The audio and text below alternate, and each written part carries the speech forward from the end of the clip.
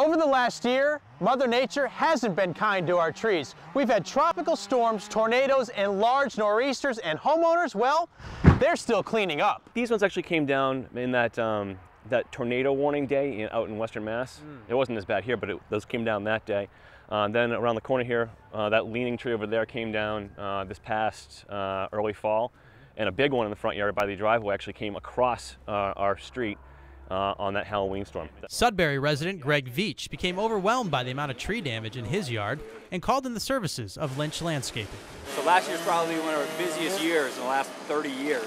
And there's still follow-up, again, from that storm as we look with customers dealing with downed trees, some debris, even dead trees. Just last week we lost them right here next to the kids' swing set. So yeah, this one's scary, right? It is, yeah. I mean, luckily it happened at the time the kids were at school, but inside working, heard a big thud, walked out and saw this. So really dodged a bullet with the location of it. While you may be tempted to remove fallen or damaged trees on your own, with larger, more dangerous trees, you should really consult an expert. Smaller trees, homeowners can actually evaluate themselves, maybe do some proper pruning, consult an arborist.